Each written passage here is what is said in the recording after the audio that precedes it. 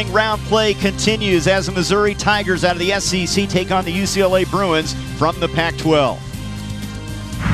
Welcome to the NCAA Softball Regionals presented by Capital One. This is the Los Angeles Regional, Day 2, winner's bracket game. This matchup here, a lot of people have their eyes on, but following that, Weber State and Cal State Fullerton to follow in an elimination game. Yesterday, Day 1, the Tigers getting it done in one way, the Bruins another. Great hitting from Mizzou, great pitching from UCLA, and each team trying to go to 2-0. Trey Bender alongside Leah Amico, the three-time All-American. Glad you're with us. These teams both getting timely hitting to get the first victory in Day 1. Well, yes, both teams came out swinging. It took UCLA a little bit longer. Mizzou, for them, it was a long ball. 6 of their 7 runs coming off of home runs, including a grand slam. And for UCLA, it was a lot of singles, a lot of back-to-back hits, and they broke it open in the 6th. How about Hattie Moore and the way she's swinging the bat right now from Missouri? Well, she is so hot right now. Hattie Moore, their catcher, only a sophomore, but she is getting hot at the right season. This was her 8th home run of this season, and then she follows it up with her 9th, a long shot off of the scoreboard on a low pitch, and she was all smiles, putting her team ahead with a good lead. The hitting of Missouri's been big. The pitching of UCLA has been sensational all year. Rachel Garcia did not get the complete game, but she was dominant. Well, she really was. I mean, Rachel was dealing last night. She had 13 strikeouts, 6 innings of perfect pitching. She ended up just blowing it by these hitters, the rise ball. She had her curve moving, and even her off-speed pitch. She can do it all. Bruins and Tigers, SEC and the Pac-12 squaring off. The winner will go to 2-0 next from Westwood.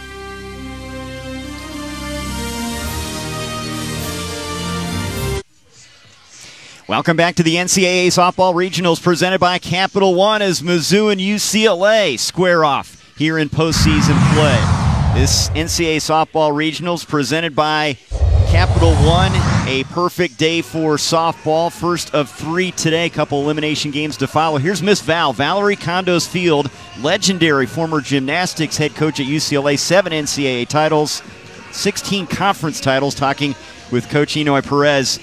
And 2 great coaches at the highest level. Well, I'm sure they're just talking about how to finish it all and leave it on the field. Speaking of finishing and leaving it on the field, Rachel Garcia, 13 Ks in 6 innings in that Game 1 victory. Well, she was phenomenal, and really I didn't expect to see anything less than Rachel just starting off postseason that way. She took her first loss of the season last weekend against Arizona. She throws in the high 60s. She was hitting 70 yesterday. She has every pitch in her arsenal, and what I loved is she'll find different ways to beat you the second time, third time around you come through the lineup.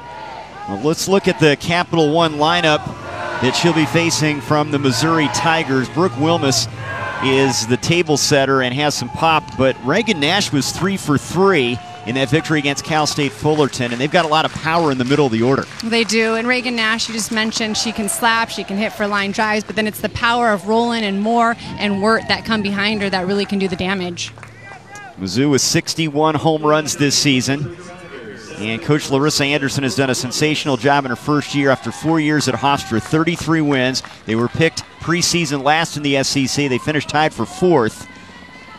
She's already been to the NCAAs 3 times now, 2 times with Hofstra. Well, it's very exciting what she's already done here at Missouri just in her first year at the helm. So Rachel Garcia, we weren't sure if she was going to get the start. Could have been Megan Ferramo, and Garcia gets the call here. And the first offering to Wilmus is fouled back, strike 1. Well, and I won't be surprised if we see Megan Ferramo or even Holly Azevedo enter this game as well. I think that they have talked a lot, Coach Enoy Perez, about needing their entire staff. Garcia so dominant yesterday against Weber State, those 13 Ks, but at one stretch she struck out 8 in a row from the 2nd through the 4th innings.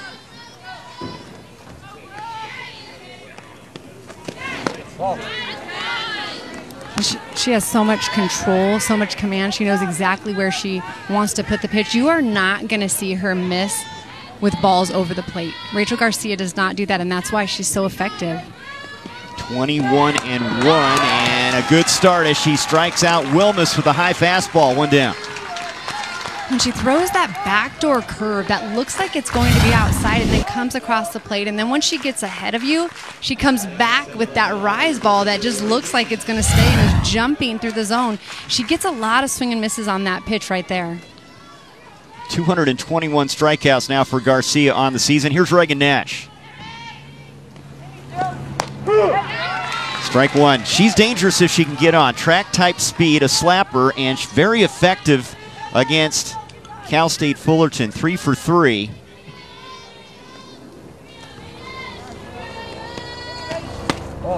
She had an RBI double and a couple infield singles.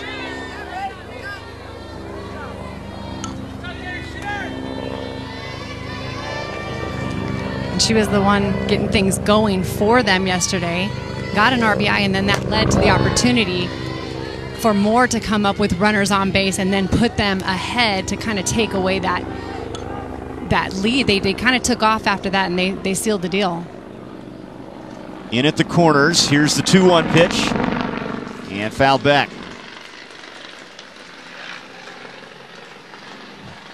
We saw yesterday the slappers against Rachel Garcia not really having any success as they move to the box, and right there you saw Nash kind of slowly moving her feet, just trying to make sure she makes contact and doesn't swing and miss.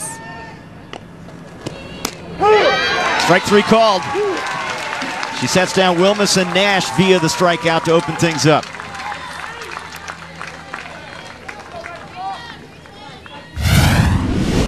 And last strikeout was a rise. This one's going to be her backdoor curveball that looks like it's off the plate. It starts there, but by the time it breaks just over that outside corner to a lefty. Now Jasmine Rollin, the shortstop, who has impressive numbers, average-wise and power numbers. And across the board, what a sensational freshman year for the kid from Salt Lake. I mean, could you ask for more? I mean, you got on-base percentage and slugging percentage, tops in those categories. There's the other numbers. Well, I just love that when you can do it in each of those categories. You hit for average and for power. That says a lot about your consistency. I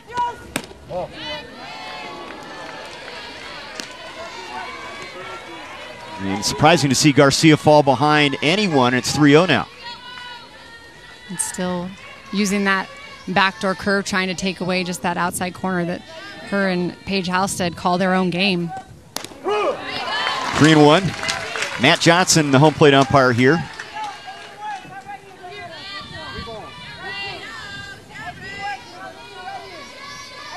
There's a look at the rest of the group. First, second, and third base umps. And there's ball 4. Good at bat for Rollin. Tigers have a base runner.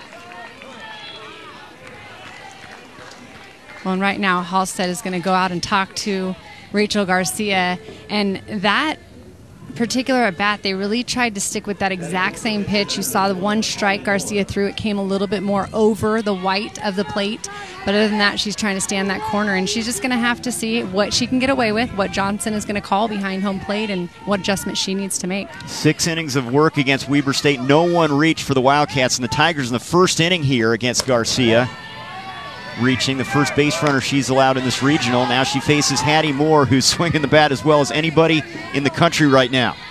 We talked about it in the open. She has that confidence, not just defensively and as a leader, but at the plate as well. Big cut. And she's a fun story because she really became the most improved player for Missouri after not a great freshman year offensively. Made some adjustments, worked with the new coach, hitting coach Chris Malvo, and said besides tweaking some mechanics, it was all about confidence and that belief, and she's really been living off of that this year.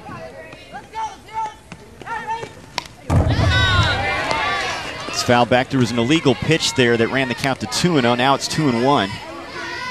Here's a look at the grand slam in that victory day 1. You see the lift that she is able to get off of that low pitch. She stayed through the zone so well, and I know after that first at bat, 2-run home run, and comes back with bases loaded, she was pumped. And that broke a 3-3 tie and put Mizzou in front to stay 7-3 against the Titans. 2-2 the count here.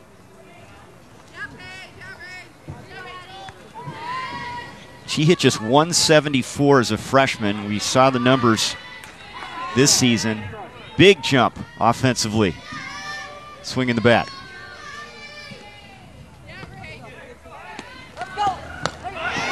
Swing and a miss. Ball dropped by the catcher, Halstead, and that's a strikeout for Garcia to end the inning. A walk, a runner stranded, and we're through half a frame here in Westwood. UCLA will get their first chance with the bats when we come back.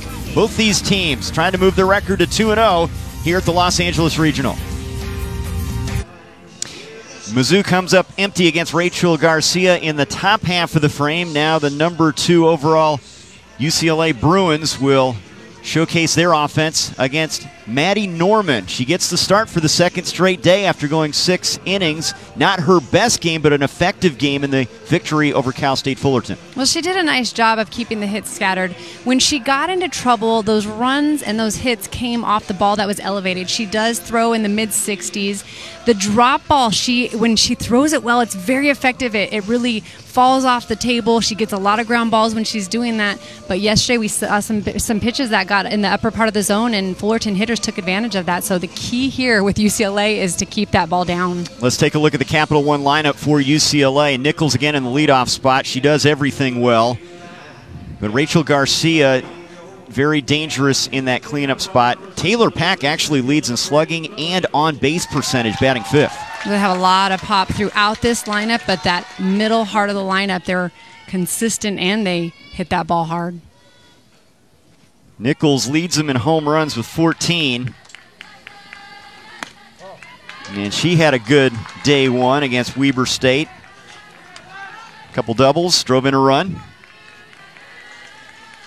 Look at that. Look at those numbers on the 20-game hitting streak. Off the charts at 500. She really zones in and picks out good pitches to hit, has quality at bats. Even her outs, she's hitting the ball hard. Yesterday she got out a couple times with some really hard hit ground balls. So she sees the ball well, picks out a good pitch, and makes some really strong contact. 2-0 fastball catches the outside edge, 2-1. You've talked about how Coach loves that Nichols plays with no fear. She really is a coach's dream, and just a junior.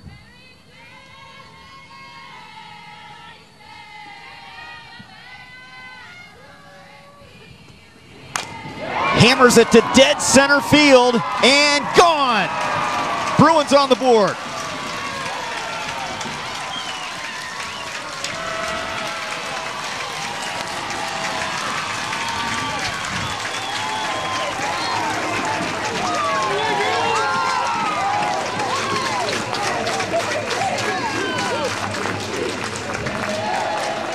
I love having a hitter like Bubba Nichols in the leadoff spot. This ball is thrown right over the heart of the plate, and Bubba Nichols makes Maddie Norman pay for it. She just crushes that ball. That's what she was waiting for. She has a good eye. She's going to wait for you to make a mistake, and that was a pretty big mistake by Norman. But the power, that's the 15th home run of the season, and I love that they put her with the average that she has to get them on the board right off the bat. And that is one area she has improved in, is the long ball. Last year, 413 average, 14 doubles, but the home run has become a bigger story for Bubba this year. And great start for UCLA. Here's Brianna Perez. Well, she's not your typical leadoff in that situation. We're used to seeing someone like a Brianna Perez who also, gets on base a lot of different ways, also has pop in her bat. 5 home runs this year, but I love that they can mix things around and it works for them. Good swing from Perez, fouls it straight back to the screen. We've talked about the relationship with her older sister Kylie, who's a volunteer assistant. She calls her the translator in that UCLA dugout, and they stay connected even though they're not out on the field together. She said it's just been nice having her to talk to be able to kind of be the mediator, the liaison between the coaching staff, the players. And it's really helped them all to be on the same page. Going to lay the bunt down. Third baseman Wirt charging the throw, and it's through the glove of Romaine. Safe at first base is Perez.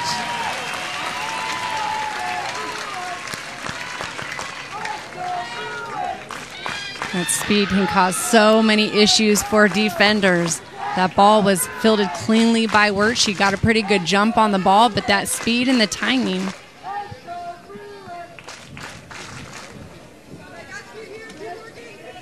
And they're going to call that an error on Wirt. Throw off the mark there. So a long ball, then the short game for UCLA, and here's Aaliyah Jordan.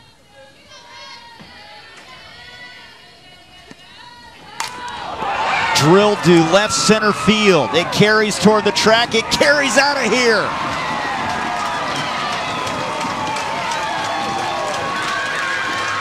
(3-0 UCLA).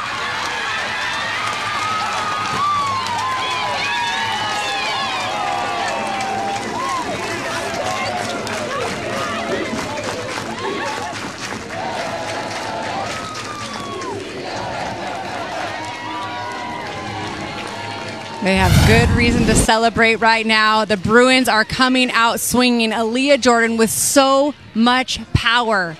She gets all of this ball. It is no doubt off the barrel. Lots of celebration. And we talked yesterday about all the ways. They started first inning with some small ball, little base hits, scoring a couple runs, but this is a completely different start today. And maybe this is a carryover from that inning where they broke it open against Weber State, a 4-run inning where they sent 9 to the plate to kind of put it on ice. It is carried over. Now Rachel Garcia. Home runs number 61 and 62 as a team for the Bruins after Nichols and Jordan take it out of here in the first inning.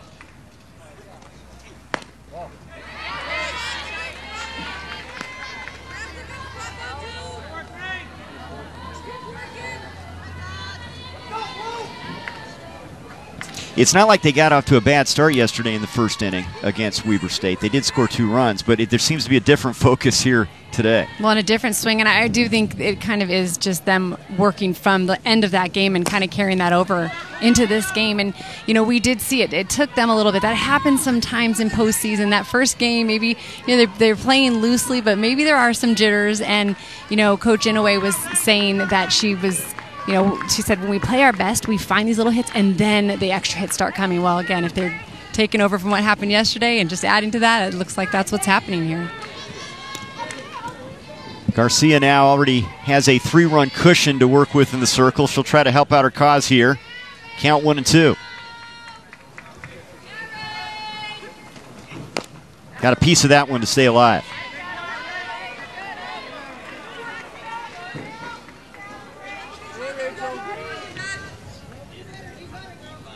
They're kind of going to call that error when Perez was batting, an error on the first baseman instead of the third baseman. It's going to be on Romaine, who tried to field that throw from third to first. And that gave Jordan a chance to drive in a couple with a home run.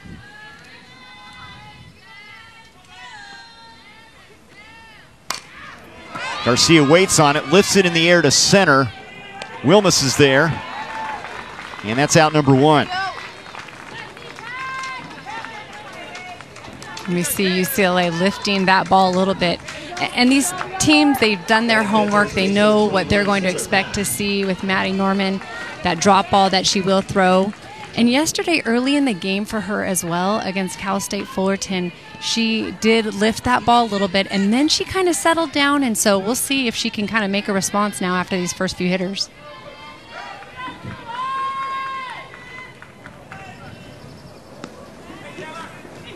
Fastball to Taylor Pack in there for strike 1.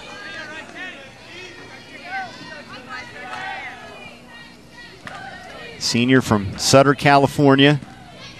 First team All Pac-12. And she has shown the power numbers late season since early March when she's hit most of her home runs this year.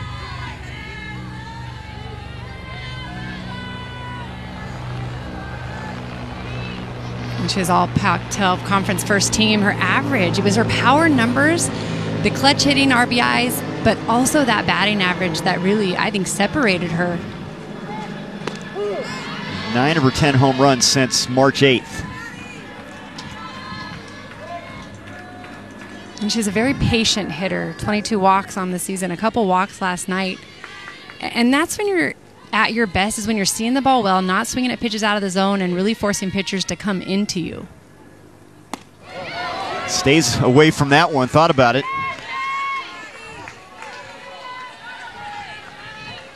That off speed is going to be very important for Maddie Norman to be able to throw it consistently down in the zone, keeping it low, but also for a strike.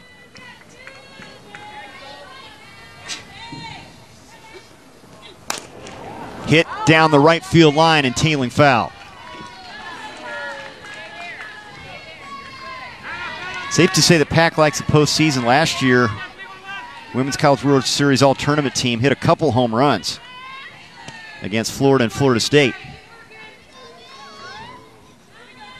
Did you find that extra gear when you played in the postseason? I was just going to say, at this point of the season, it really is. You've done all the work in fall ball. You've had all the games throughout season. And so now it's just about going out and playing, making sure you're getting the zone, seeing pitches well, and not pressing. It comes down to that, keeping it simple and just really building off of all that you've done prior to this point. Full count.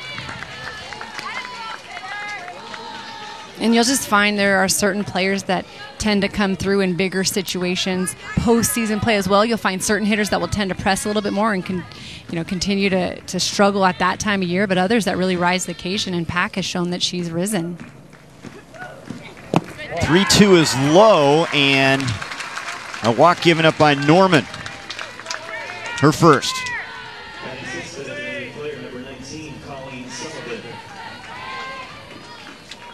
And that's going to bring Larissa Anderson out for a visit.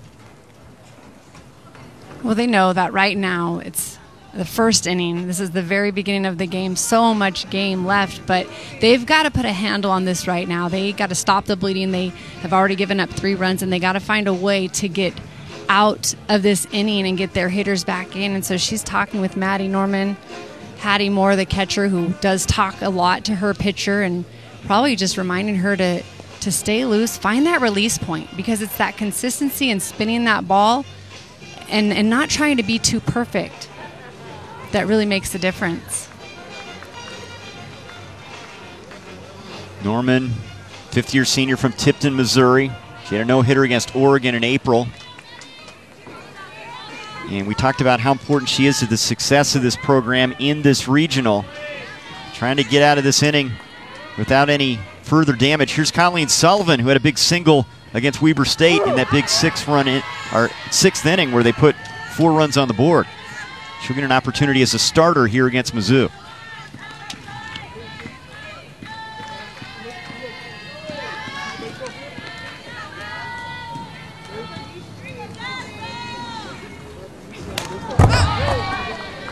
And she did come in that pinch hit situation and got things going for them, had a quality at bat, hit the ball hard, and she's someone they've looked to this season to give them these types of at-bats, a split time behind the plate as well as coming in and pinch hitting situations. And so today she finds herself in that lineup. You can hit, they're going to find a place for you.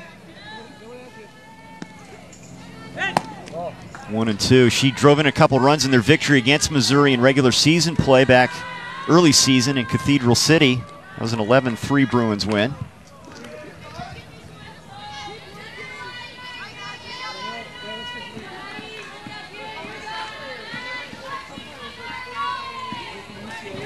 Ground ball back through the middle. Backhanded by the second baseman. The throw to first and the double play. Bailey to Romaine. Romaine applying the tag, and they turn 2 to get out of the inning.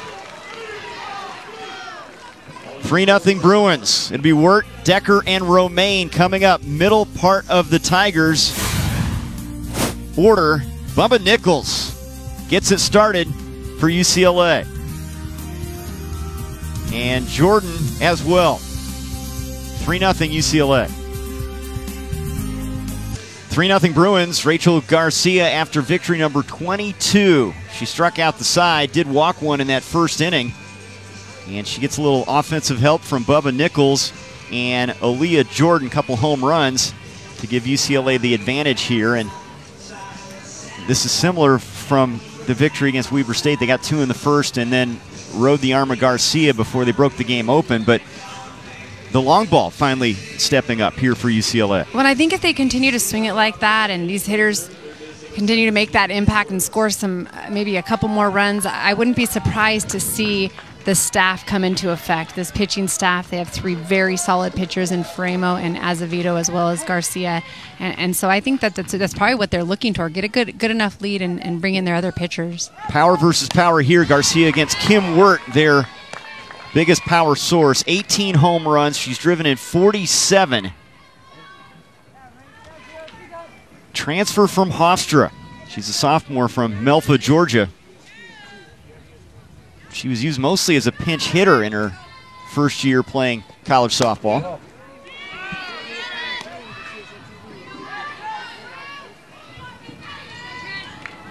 Rachel Garcia pulling out that changeup that yesterday she didn't throw until later in the game.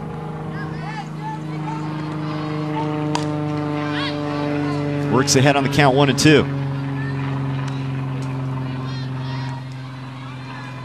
And even her misses are just out of the zone. Rachel Garcia throws a lot of strikes. She gets a lot of swing and misses. And then when she gets ahead, a lot of chasing. How tough of a pitch is that to lay off of that rise ball? You see it, it looks like it's in the zone, and then it's not. Well, her ball jumps as well as anybody else's in the country, and so as hitters, you really got to see that ball down. And she blows that one past Wirt and strikes out Kim Wirt. Out number 1 here in the second.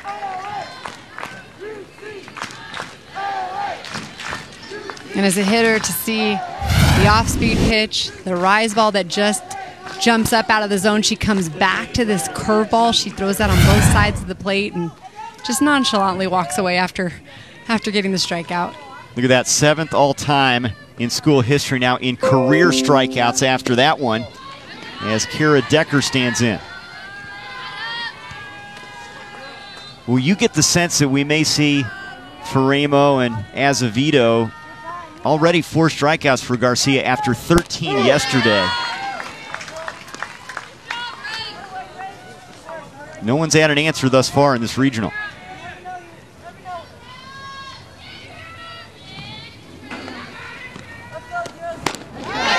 Blows that one past Decker. I'm going to say as a left-handed hitter, to me, the backdoor curve that not a lot of pitchers can throw with a great break, but more than that, located every single time like Garcia's, is probably the hardest pitch to hit. That and a lefty pitcher who has a ton of break, the curveball that goes away from you, but there's also not a lot of pitchers, I think, that can master that pitch. But Rachel Garcia, one of the best at locating that backdoor curve to lefties. And she strikes out Decker. 6 batters faced, 5 strikeouts for Rachel Garcia. And that's just a tough pitch to catch up with because of the break that it has. And what I also like is this pitch is coming up a little bit. She throws that ball to where it goes down and up at different times. And so she's locating different spots of the zone. And you're trying as a hitter just to be able to connect with the ball. Now, Colby Romaine's claim to fame is knowing the zone. Here she's going to pop that one up. Garcia with a late throw, and she's on. Interesting, it could have rolled over the chalk foul, but she felt she could get the out, and Mizzou has their second base runner. Well, I think at first the way she approached it was to let it go, but then I think when she saw it bounce up that it was bouncing pretty straight, and she thought, well, I need to try to get the out. But at that point, I think that it would have been better to play your odds because you're not going to have Romaine go anywhere from there. So an infield single with 2 outs by Romaine, and here's Kendall Bailey. Check swing foul.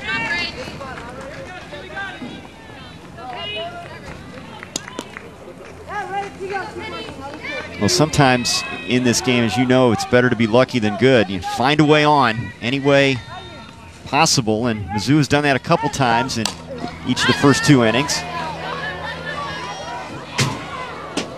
Well, that softball found its way back into our press box just to our right. I'm glad I had a softball legend to my right. I was about to bail there, Leah. I'll protect you all day. I got it. Didn't bring my glove. It's been a while. I want to play. Postseason brings back so many memories. But one of the things that I'm noticing with these Missouri hitters, and you credit Rachel Garcia for this, but there's a lot of hesitant swings. You're seeing that they're not 100% sure when they're taking a hack. Bailey pops it up. It's in foul ground. Halstead can't locate it, and it drops safely into foul ground, and Bailey's at-bat continues. Well, these are the little areas that UCLA is going to have to work on in this situation. You don't want to give any free passes, and that ball was hit high and foul and really not any communication. Bree Tualafua on third base was up there. Rachel Garcia was there, but they just kind of, I think, expected Halstead to get it.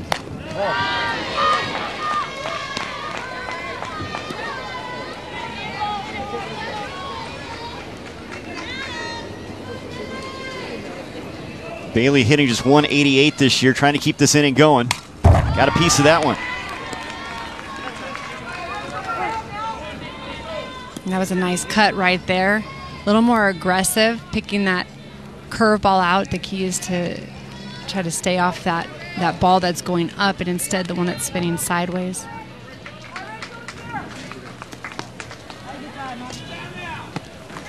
The 1-2, got a piece of it. Slow roller to second. Washington flips to first in time to retire Bailey.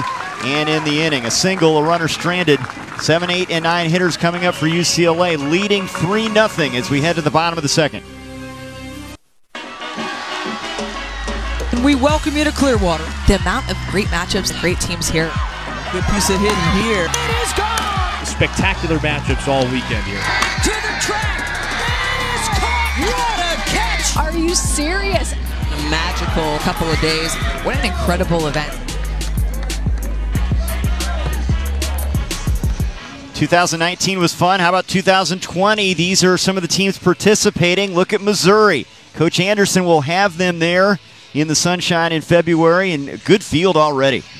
When she talked about their tough preseason conference games this season, they're doing it again by going to Clearwater. You are going to be facing the best teams in the country right off the bat. SEC and Big 12 representation and some other schools added as well, and a lot of fun to get softball started early season. Postseason here, UCLA trying to win their 48th of the year, leading Missouri 3-0. Paige Halstead leading things off against Maddie Norman as we open up the home half of the second inning.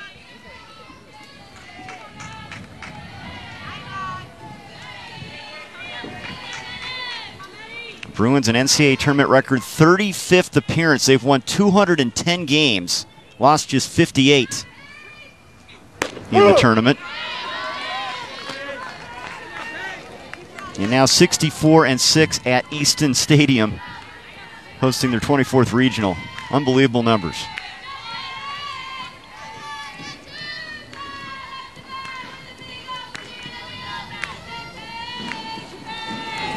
Halstead pulls it, a high hop, and it's gloved by Romaine, unassisted, one down.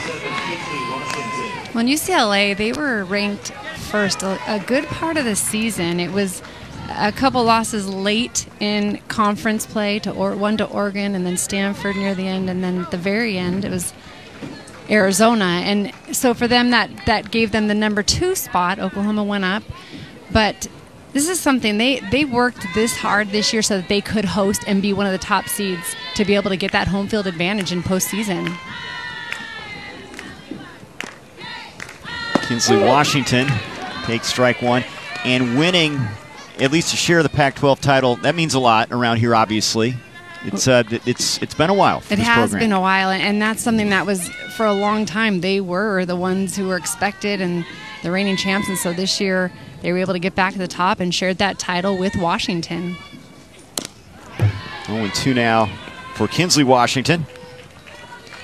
The Women's College World Series returns to Oklahoma City. The action begins Thursday, May 30th, 12 Eastern, live on ESPN.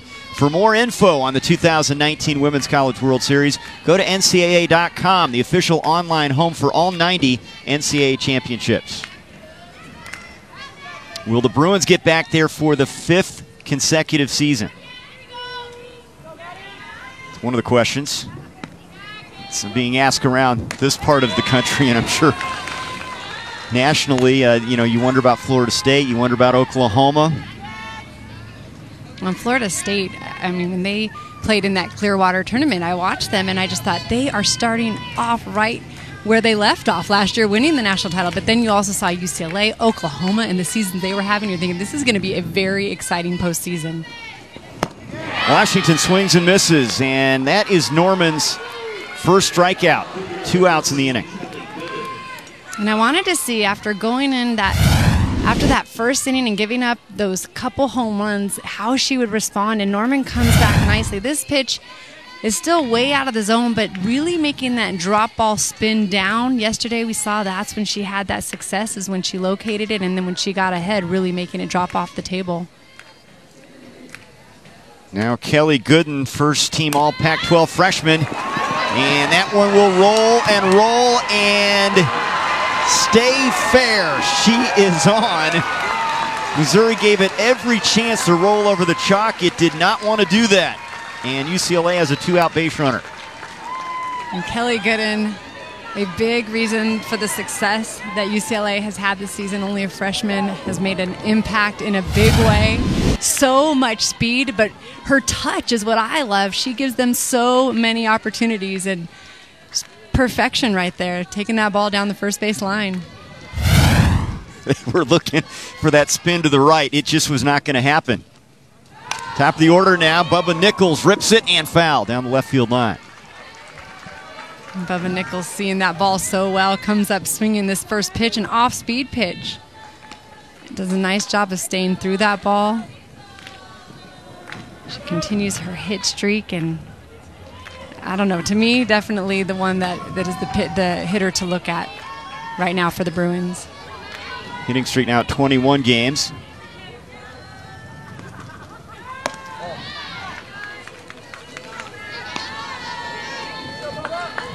And she's a player that sometimes gets overlooked.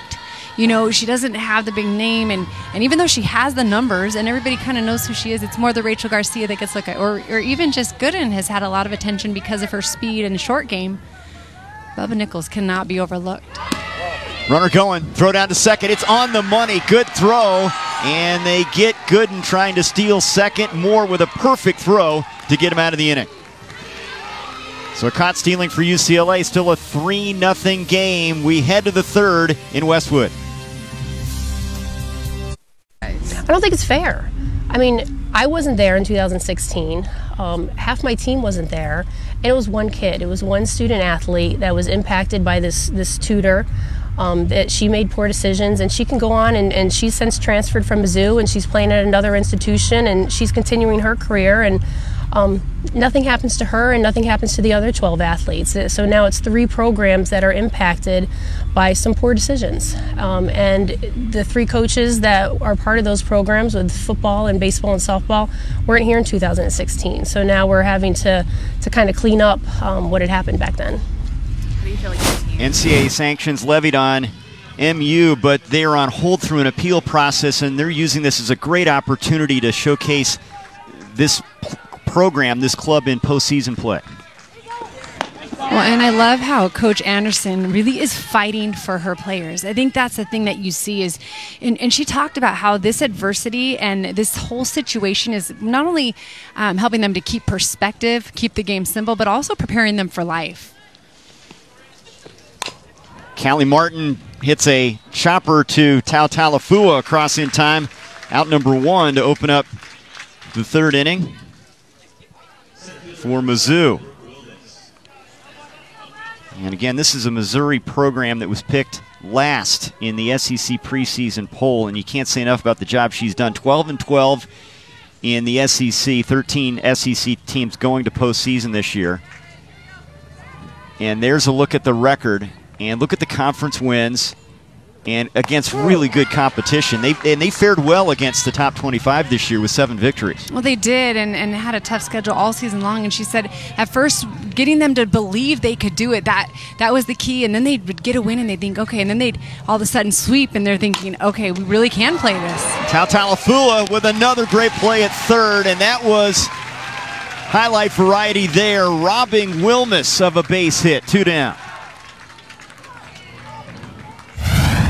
One of those quick reactions at third base, that 5-6 hold, nice reach by Tautaualafua. And you see that just pumps up the team when you make those types of plays. They call it hot corner for a reason, and she was playing up as well as Reagan Nash fouls off the first offering. Well, the way the ball just jumps off the bat these days, you see their reactions have to be so quick, especially as a third baseman. But I love just having that confidence. I think of Coach Lisa Fernandez, probably working with her on that. And having that confidence to play up, because when you do, you start taking away some options for the hitters, especially the lefty hitters. You see her up the line at third, almost equal with that pitching rubber. Here's the 0-2, hold, and this is towards the first baseman, and Pack makes the play. 3 ground ball outs in a quick inning for Rachel Garcia. Top of the order, Nichols will come up, and then Perez and Jordan. The Bruins leading by 3. It'll be the top of their lineup showcase next. Yeah, I've always wanted to have the ball. I was always kind of in T-ball, you know how like the pitcher was always the one that would get the ball the most. I was always wanting to be the pitcher, and I always wanted to be first base because they would catch the ball. But then growing up, I just like kind of went all over the field, and I loved it because it was always a change, and I never liked being in one spot. When you're in center field, like how do you get yourself out? Bubba Nichols, and you know, I hope those coaches at an early age learn to give her a bat and a ball because she does everything well. Well, yeah, I love that you can put her anywhere on defense because you want her in the lineup. She is the hitter you want to have on your team, and just her passion for the game. She's so athletic, very versatile, and I love how she plays this game. Hit a rocket to center field over the fence to open this one up for the Bruin offense, her 15th home run of the year. Couple doubles in day 1 against Weber State. And the Bruins have the lead with Rachel Garcia pitching, and that is a deadly combination. Trying to get more against Maddie Norman as we open up the home half of the 3rd inning. Off speed there for ball 1 from Norman.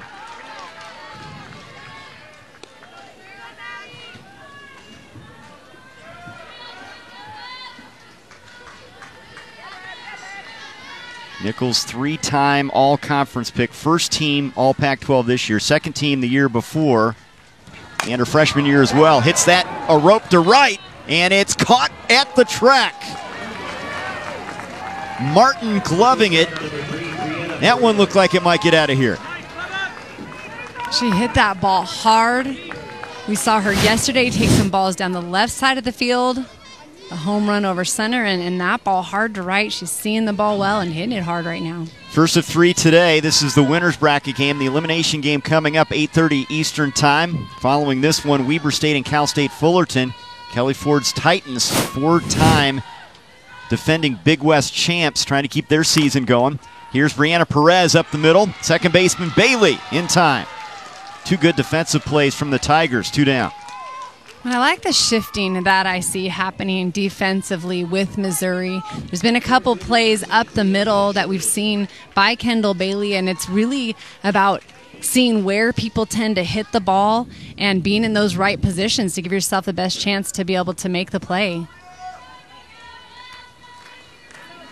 Now Aaliyah Jordan fresh off that 2-run home run, her first time up.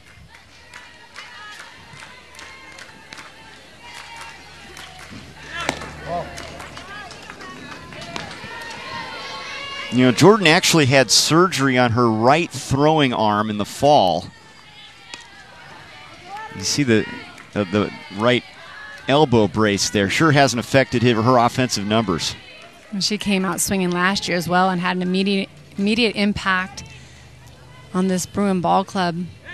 And she's kept that going, and even with that injury in that situation and coming back into this lineup, and has played some outfield for them. Sometimes they choose to have her in the DP role, giving them some different options, but that's one of the things we've talked about, and they were telling us yesterday, is just the depth and options they have on defense to move people around. We saw Zoe Shaw and Jackie Prober out there in right field yesterday.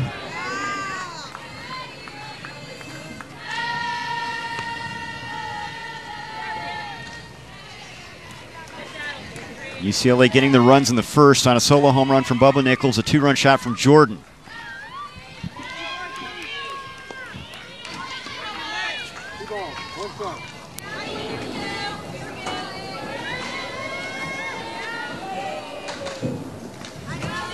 Three Bruins now with double-digit home runs this year. Nichols, Jordan, and Pack.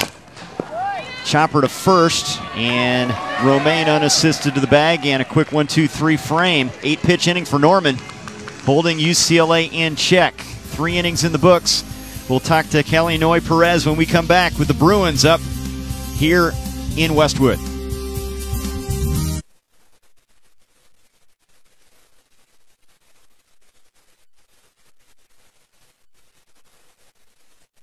Bruins. 3-0 lead for the Bruins here in Westwood on 3 hits as they get a couple home runs in the first inning. We're joined now by Kirk Walker, the defensive coach, third base coach for UCLA. Coach, talk about Garcia, the decision to go with her. Do you expect to see Ferramo and someone else here in the second game? Well, I think they're all ready to go, and we've got 3 great pitchers. So it's a matter about, obviously kind of figuring out matchups and, and seeing where the game is at any given time. But I expect that we're going to see somebody else at some point today.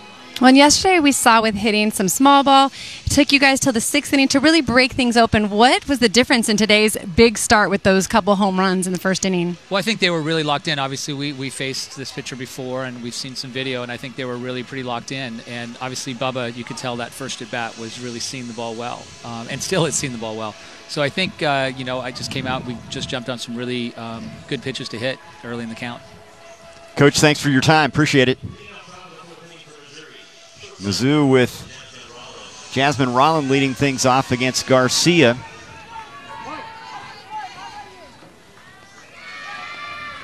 Five strikeouts in the first 2 innings. She had 3 ground ball outs in the last frame.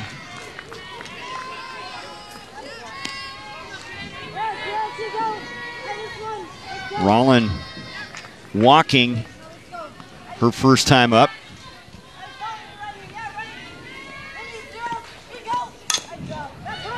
Pulls it. Washington in time.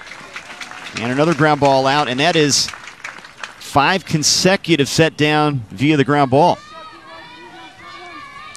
And I think the biggest difference with UCLA this year, they did have a staff, lost a couple senior pitchers last season, but they brought in Megan Ferramo, and between her and Holly Azevedo, who's now a sophomore, who had a lot of innings last year and did very well, I feel like they're more of a deeper staff, the 3 of them together. And you almost wonder if any of this plays into the fact that Ferramo did take the loss against Stanford late in the season, and last inning there were 2 losses against Arizona, and so if they're going to Rachel just maybe to get that lead and get that start, and then they know they can count on the other 2.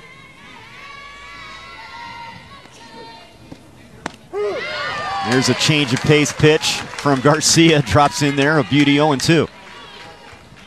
When she's throwing in the high 60s and then throws that one 52 miles per hour, that is very hard as a hitter. And now, not only have you seen it, you have to keep in the back of your mind that she might come back again with that same pitch. 0-2 to Hattie Moore. Just off the plate with that one.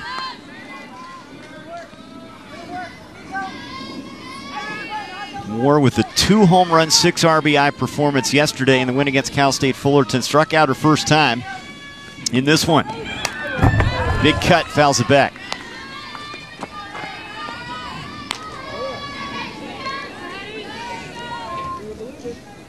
We're in Westwood at Easton Stadium alongside the 3-time NCAA champ Leah Amico. I'm Trey Bender. Winner will advance to 2-0 and move to the regional final Sunday. The elimination game to follow, Weber State taking on Cal State Fullerton. There's a swing and a miss. And that is strikeout number 6 for Garcia. In so many different ways that Garcia can beat you. This one different than we've seen with the backdoor curve, the rise ball, and that one more of an off-speed pitch than a changeup. Don't miss a minute of the action from the NCAA Softball Regionals. We'll take you to the best live action on the Bases Loaded channel on the ESPN app. You can see every game and every big moment on the road to the Women's College World Series only on the ESPN networks.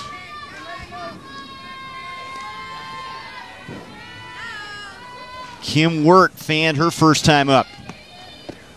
Oh.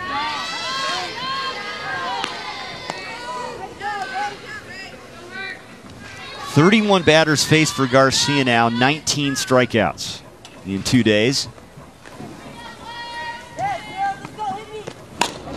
Popped up. Foul ground. Halstead with a mask off, and she makes the play. Another 1-2-3 frame for Rachel Garcia. Still 3-0 Bruins. Garcia will lead off in the cleanup spot next for UCLA. Welcome back to the NCAA Softball Regionals presented by Capital One. Los Angeles Regional here. This is game 1 of 3. Winner's bracket game. Somebody's going to move to 2-0. Our elimination game to follow. It's Weber State, the Big Sky champs, against Cal State Fullerton, the Big West champs, with the season on the line. And then we'll have another elimination game at 11 Eastern time approximately. The winner will head to the Supers, and that will be decided on Sunday. Rachel Garcia leading off the inning here against Maddie Norman with UCLA in front. Well, after that Jordan home run that put them up 3-0, Bruin offense has kind of been a neutral since that point. 1 for 8 with a walk. And the one hit was Kelly Gooden's bunt that went down the first base line, so not really too much damage with the power of their bats. Garcia, oh, what a play by Norman. Snares that one in the circle, 1 down. And I just think this has to do with Norman kind of settling in and being able to locate her pitches and stay down in the zone, that drop ball moving through, and that ball was hit hard, but good reaction by Norman to field her position. You know, she did that yesterday. She gave up 2 in the second and 1 in the first to Cal State, or 1 in the third to Cal State Fullerton, and then kind of settled into a groove there and allowed her team to get back into it with their offense. Trying to work the same blueprint here as Taylor Pack stands in. Well, I think that's why we saw Coach Larissa Anderson go out to the field and have that talk with her after she had walked Taylor Pack and possibly putting them, you know, in another dangerous situation. And so that leadership, being able to kind of slow things down, talk to her pitcher, really turn things around for them.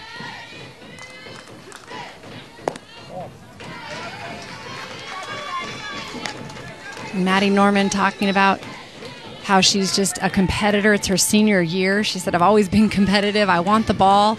But even with that, and she had the experience from yesterday, but still, knowing it's the number 2 team in the country that you're facing, sometimes your nerves can get the best of you. 2-0 is fouled off. She mentioned how her rise ball has improved this year. And you like to see that. Good pitchers continue to get better by adding more pitches to the repertoire. And when you're known as a drop ball pitcher, you want to give a hitter a different look. If they're only having to look down, it's so much easier as a hitter to expect something and turn on it than it is if you all of a sudden have to change planes and think she may come back at me with the rise ball. Check swing, and Pack went 2-2. Interesting stance for Pack. Has that open stance with the left leg out. And the mix of speeds has been effective, as well as her locating better these last couple innings, spinning the ball with a little more breakdown on that drop ball. Bouncer to Rollin, and that ate her up. She had a tough time coming up with that one. kind of caught in between hops, and Pack is aboard with one down. And Rollin, as soon as that ball was hit, tried to come forward on it and almost fielded off of that long hop, but it kind of caught her in between. So she moves forward on this, and the ball just gets up on her. She's not able to hold on to that.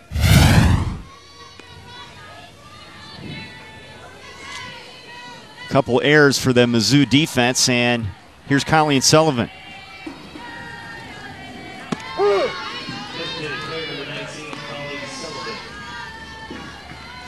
Sullivan, opinionated, wants to be a lawyer, and she is opinionated despite being a freshman. A lot of confidence, student of the game.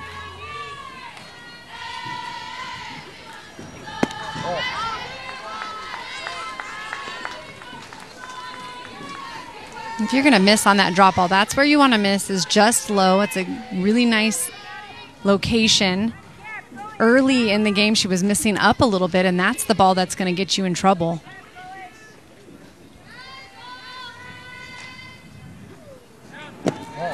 Low with that one.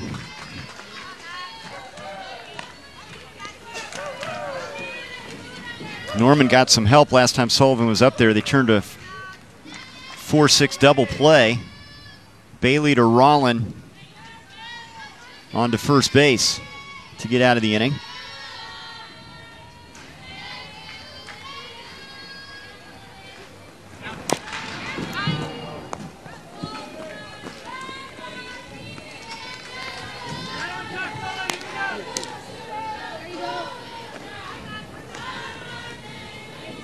And just the reaction of the swings of the UCLA hitters on that drop ball shows that it's really spinning tight right now in that lower half of the zone.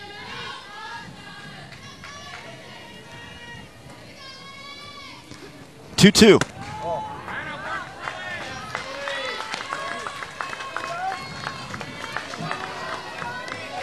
Norman had 10 strikeouts against South Carolina this year. That was a highlight for her. Working towards a master's degree in positive coaching. Coach on the field.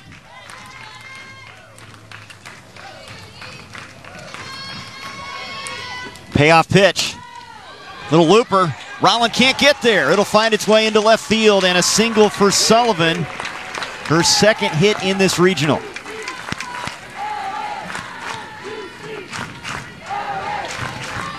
Well, last time, her last at bat, a ground ball into a double play. She hit the ball hard up the middle, but Bailey was shaded towards the middle and made that double play. And this time the ball has eyes on it and just finds that green out there. So as a hitter, you take those. Hit them where they ain't. And now Bruins will go to a pinch runner. Danae Bloget will come in and run for Sullivan.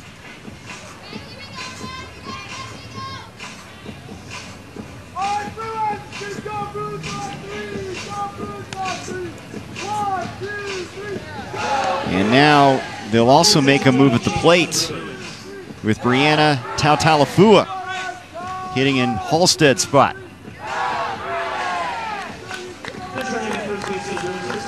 And this is just one of the ways UCLA can hurt you. A lot of moving pieces.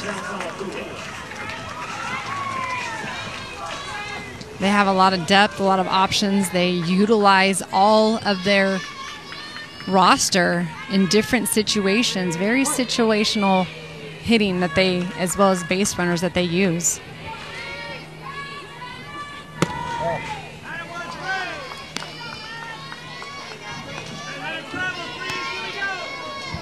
Coach Inoue Perez giving Kirk Walker the freedom to be able to put that lineup and move the defense around, and they work together, but she gives him a lot of freedom. He's very smart about substitutions.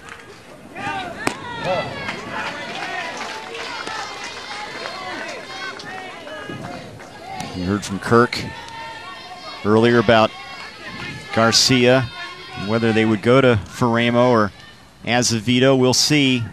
They've got a chance to break this one open here with a couple runners out there. Bounced up there. Moore keeps it in front, but the runners advance to second and third. So Pack to third, Bloget to second, and now a single could score a couple. Wild pitch. You have speed with Bloget on second, so that ball finds that green.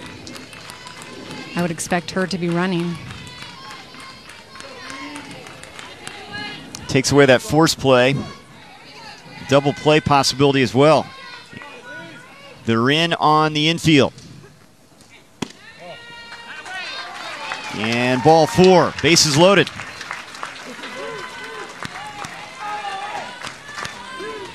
And a nice piece of hitting by Tautalafua on that outside drop ball that is just off the plate.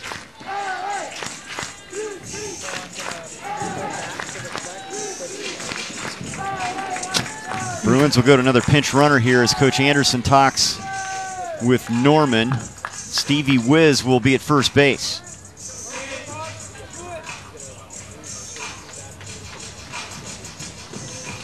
And Coach Anderson pulling her team together, just that leadership of wanting to remind them right now they're down 3-0. They do not want any more runs to come across. So the key, especially with a drop ball pitcher, is to get that ground ball and to make that play at home. See if you can turn a double play. We saw them do that in the first inning to get out of any more trouble.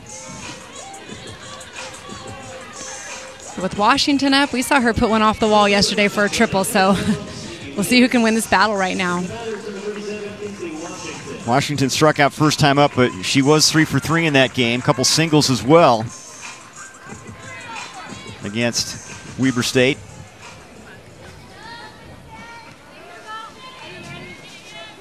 Bruins picked up their 3 runs in the first, but a golden opportunity to break it open here.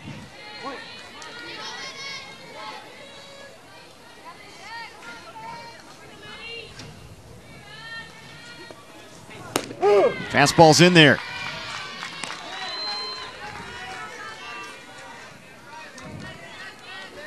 Washington a triple threat. Hit her first, but she can slap it, can bunt it.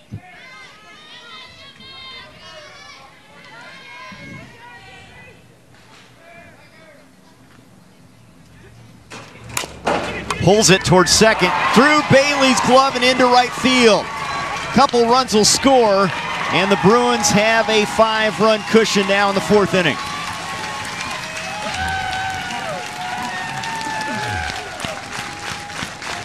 And you put the bat on the ball, make defense work, and that ball finds the grass. 2 runs coming across, the pinch runner helping them with some speed. I'm a little surprised Bailey didn't approach that ball a little bit better and get behind that. I think she could have made that play on the short hop and potentially gotten the out at home. Pack and Bloget score, and first and second situation, and now Kelly Gooden at the plate. 2 big runs from the Bruins here. And again, they do it with pinch runners and pinch hitters. They're able to beat you in so many different ways. We saw 4 pinch runners yesterday, so they have a lot of speed in the dugout.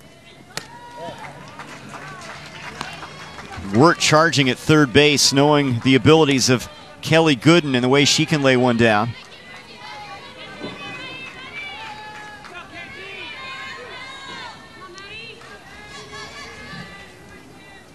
Infield single last time up.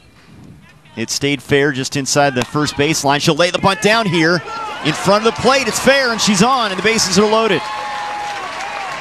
Just killed that one. It died right in front of the dish.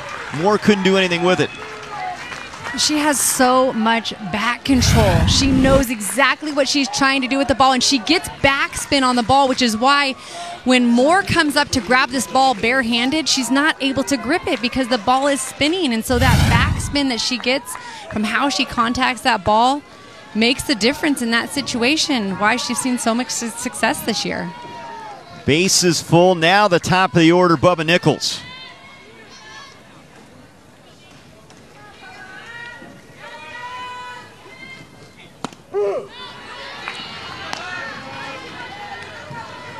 When you're seeing what Bruins fans have seen all year long from Gooden in that 9 spot, being able to do things like that and then set up a very potent top of the order. They are that much more dangerous this year because of the freshmen. Good job by Moore to stay in front of that one. Well, and I think that's why they have Gooden, who has the highest average on the team in that 9 spot, because she isn't a power hitter. And so for her in that 9 spot, in that situation, runners on first and second, most of the hitters are going to be swinging away, but she does what makes her successful. And now they have bases loaded with the power of Nichols in the 1 spot coming up.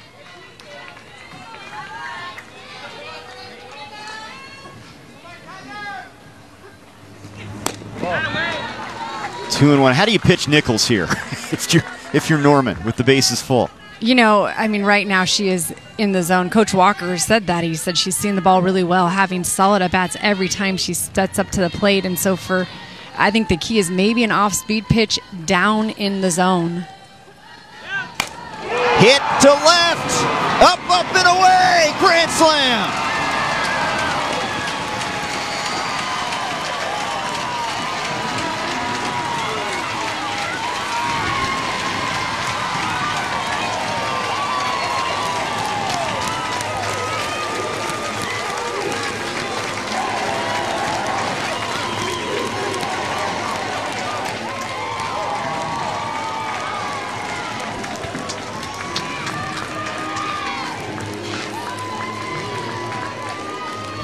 They had no choice but to pitch to Bubba Nichols, and this ball is up in her power zone. That ball at her chest, she sends it deep. 4 more runs for UCLA. I expect for us to see a different pitcher in the circle when they come out to defense. Solo home run and a grand slam for Nichols. She has 16 round trippers on the year. And here's Brianna Perez, still just 1 out in the inning. Because of the errors and the way it played out, especially in this inning, 9 runs given up by Norman, but only 2 of them earned. But UCLA has busted this one wide open. A 6-run fourth. Perez pulls it, and it's foul. Well, you think about the 2 ground balls in that inning. Taylor Pack hit it to shortstop Rollin, and she wasn't able to come up with that ball. And then that ground ball by Kinsley Washington to Kendall Bailey at second, and that ball caught past her for 2 runs. And those 2 balls, if they field those cleanly and make those outs, they're out of that inning without any runs. Perez strikes out. That's out number 2 for Norman. And so as a pitcher, up until that point, Norman had done her job pitching to her defense.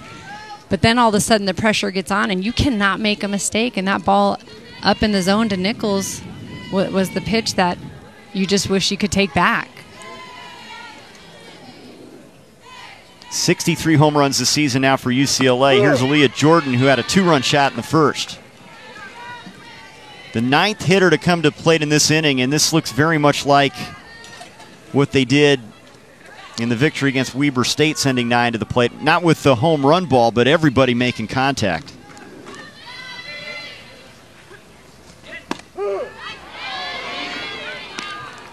They found more power today against the Tigers. And a lot of times you'll see in those first games, it seems like teams start out a little bit slow, but then they get into that groove, and this is the number 2 seed and what you would expect to see out of them. 0-2 to Jordan. And Norman strikes out Jordan as Moore will throw it down to first base, and that'll end the frame. 9 come to the plate, though. Bubba Nichols, the star. 2 home runs in this one, including this one. Well, grand slam for Bubba Nichols, putting her team ahead 9-0. She is seeing the ball well, and it's all celebration for the Bruins. 9-0 UCLA in front of Mizzou, top of the 5th. We're joined by the Tigers coach, Larissa Anderson. Coach, you've had a great first day. You've dealt with adversity before. What's your message? I know we still have this inning here, but to your club right now. We just got to keep competing. I mean, that's the biggest thing. We gave up too many free bases with the errors in that situation, and then the walk. And I mean, we just have to compete and never say die, and show what this team is made of and how much heart we have. When your team 1 hit so far, what's your message to your hitters, and what are you looking at them to change? We got to control the strike zone. We're chasing balls out of the zone and trying to do too much. much. And I mean, she's a hell of a pitcher, and she's really strong, and we're making her look really good by chasing balls too far out of the zone. Coach, thanks for the time. Thanks. Megan Faremo is going to get the call now as Garcia finishes her day with another stellar effort, 6 strikeouts. And the Bruins make some defensive changes as well. But they go to the freshman who had a sensational year, Pac-12 Freshman of the Year. Well, she's a power pitcher. She's going to throw that ball hard into the mid to upper 60s. But she is another pitcher like Garcia that can beat you many different ways. She just attacks the strike zone. She will go right at the hitter. She's not afraid. I've loved the presence that she has stepped into immediately in this program this year as a freshman. And the Bruins also make a few defensive switches around her. Shaw's now in right field. Sullivan playing first base, and Pack moves from first over to third base. Let's look at Shaw, who we saw yesterday in that spot in right field. And Faremo getting an opportunity here to close the door. The 8-run rule could come into effect here, and the Bruins could win it here in this 5th inning if they can maintain a lead of 8 runs. And a pretty good opportunity for her to get some action here before the Bruins will come back and play on Sunday. Well, you like being able to get some pitches for Megan Faremo. You know that they're going to need her in this postseason. They're going to need their entire staff. Holly Azevedo was able to come in yesterday. It was a kind of a surprise to everybody, especially after Garcia had a perfect going heading into the 7th inning, but she was able to come in and make those last 3 outs, combined with Garcia for a no-hitter. This is Gianna Torres in as a pinch hitter for the Tigers, hitting in Decker's spot in the order, as they need a couple runs to keep this game going.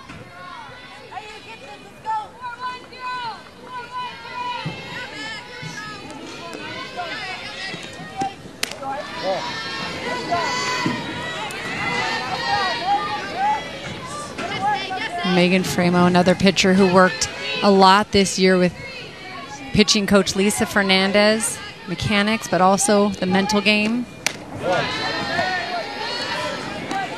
One of 10 finalists for the National Freshman of the Year, the #1 recruit in the nation, Gatorade National Softball Player of the Year. Here's Lisa Fernandez.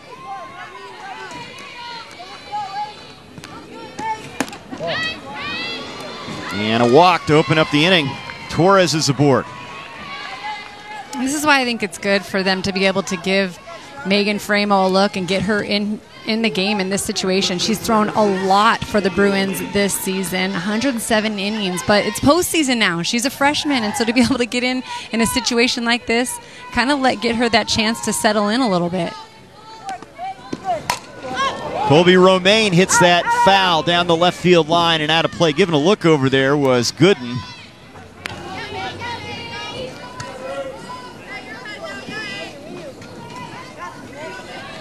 Faremo said she's learned a lot from Rachel Garcia, just to have someone like that to bounce ideas off of her. And Garcia said, I want you to challenge me for the starting spot this year. And that's gone a long way into her success this season. Well, it has, because the mentality of just thinking, okay, I'm coming in and I'm going to be a backup pitcher, compared to, no, work to beat me out. I don't care if I won the award last year for best player in the country. Have the mentality that you want to earn that spot, knowing, and Rachel Garcia, that's smart of her, knowing as a leader that that's what it's going to take. It's that mentality in all 3 of us, Holly Azevedo, Faremo, and myself, for us to be national champions. A little conference with Halstead, a quick chat in the circle. And that senior leader coming out and just reminding her, just stay within yourself. Don't overdo it. Don't rush anything.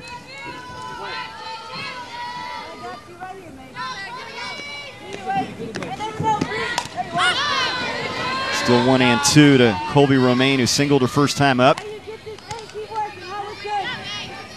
They said sometimes that pitch came in at 68 miles per hour, and sometimes when she starts getting those higher speeds, that she loses a little bit of her movement. So it's a matter of keeping the movement while using the speed.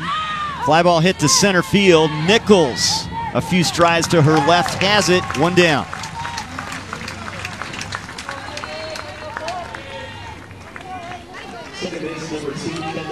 You think of all the success Faremo has had. That's her first postseason out, so everything is new to her at this stage. It is, and you kind of got to go through those moments to experience them. You can think about it all day long, but it's until you're actually in the situation. She's been watching from the side the last, game and a half, but now it's her turn.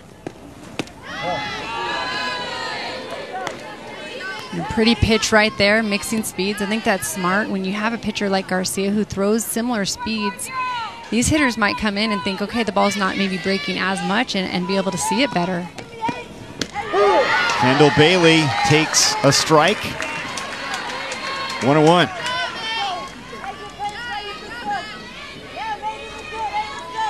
Fierce competitor as a freshman. From Vista, California.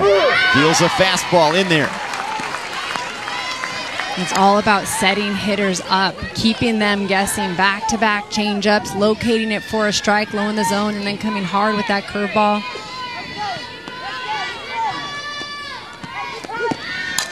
Ground ball could be two. Perez bobbles it, and everybody's safe. Maybe thinking about getting it quickly to Washington. They had a chance to end this one on the double play there, but 2 runners aboard now. The air on the shortstop.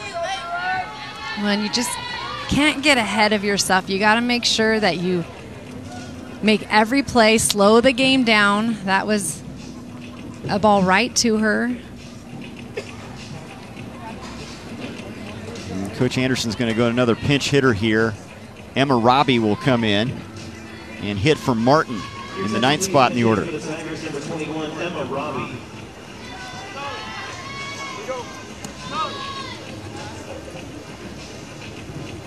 When these are the situations, this is the stuff that needs to.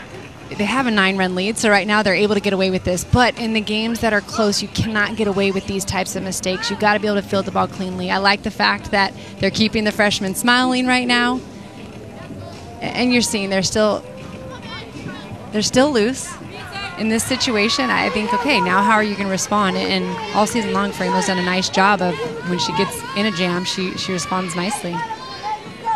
That's the 10th error we've seen in this regional. That was a play Perez makes 99 times out of 100 there at short. That benefits Missouri, trying to take advantage of it with Emma Robbie in there.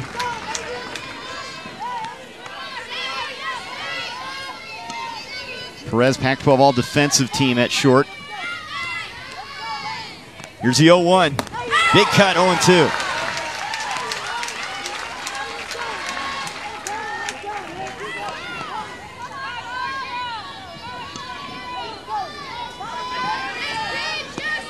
Robbie, a power hitter for the Tigers. Can't catch up with that one. Kind of a check swing and a strikeout. The first in the postseason for Faremo, and they're an out away. And that was all about the setup, the off speed, being able to throw it for a strike and then come back, get the rise ball out of the zone, and then you just chase a little bit higher. The winner of this Los Angeles Regional faces the winner of the Ann Arbor Regional. How about Michigan against James Madison? They get a big victory. A lot of people are talking about that matchup. The Wolverines 2-0. Brooke Wilmus now, top of the order for Mizzou.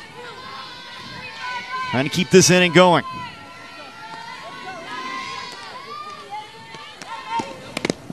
And she's hit by pitch, and bases are loaded.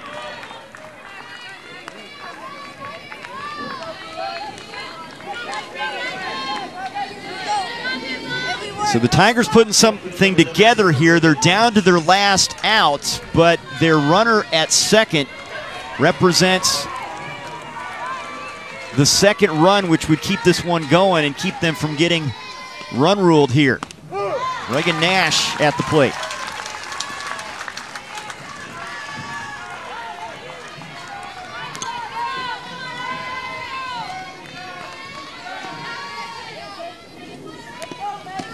Faremo's pitch, ground ball into right field.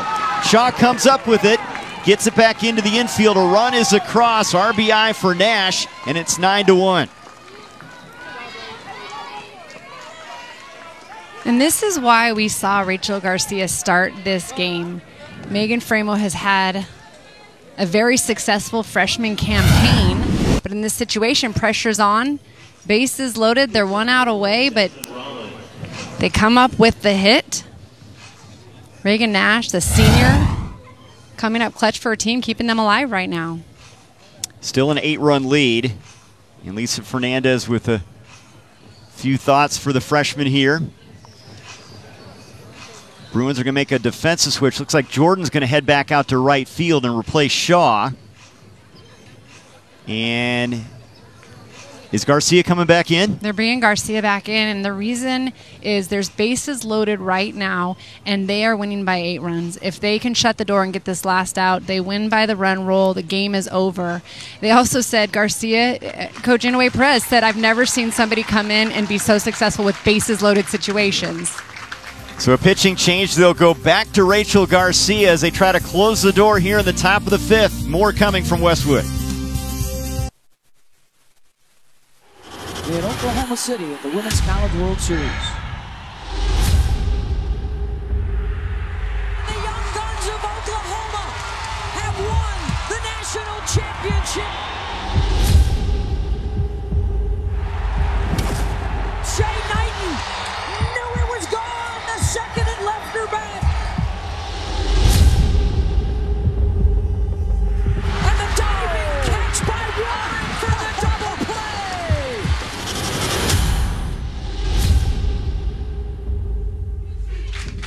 Rachel Garcia back in the circle. She started. Faremo goes 2/3. Now back to the All-American. I'm going to look at her numbers and just the position she puts them in. Such a competitor. 55 pitches. Very efficient out there. Lots of swing and misses. Mizzou has done a nice job trying to put the ball in play and contact, and this is...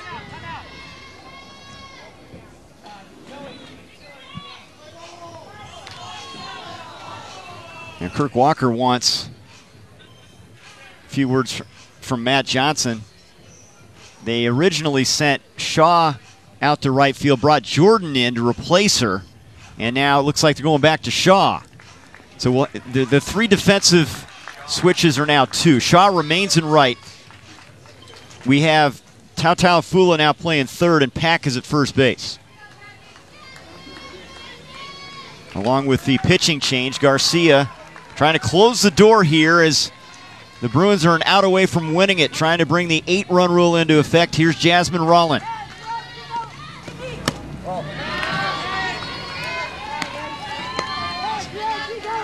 Top hitter against top pitcher. Tigers trying to keep this game going.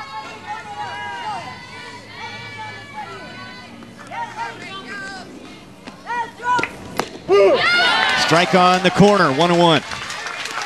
And if I'm a hitter, that's the pitch that I'm thinking I have to protect. That backdoor curve as a lefty hitter.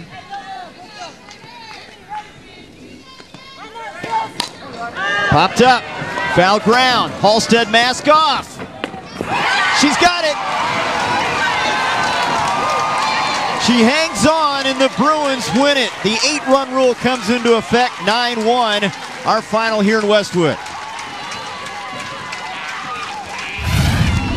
One ball dropped earlier. Paige Halstead was not going to let that happen again. It doesn't need to be pretty. You just got to catch the ball, and she does just that.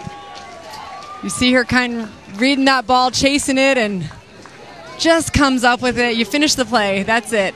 They get the win. They finish by run roll.